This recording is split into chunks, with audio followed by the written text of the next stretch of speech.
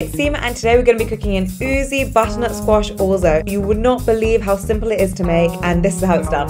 First up, you want to peel in half your squash, scoop out the insides and roughly chop it up.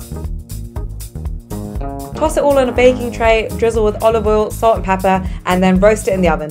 Once it's soft, you can blend up 3/4 of your butternut squash with some water and vegetable stock. Put the remaining quarter back into the oven to get it really crispy and charred. In a large pan, get in some olive oil and saute some chopped garlic until it's fragrant and soft. Then pour in your blended squash along with your orzo. Mix it well and keep cooking until the orzo is fully cooked through and it looks really creamy and oozy. Then just mix in some fresh basil leaves and your charred squash and then you're ready to eat. Just look at how creamy and soft it is. Top it with some fresh goat's cheese, more basil and charred squash, and a good grating of Parmesan. You are going to love this. It is so warm and comforting and I can't wait for you to try it.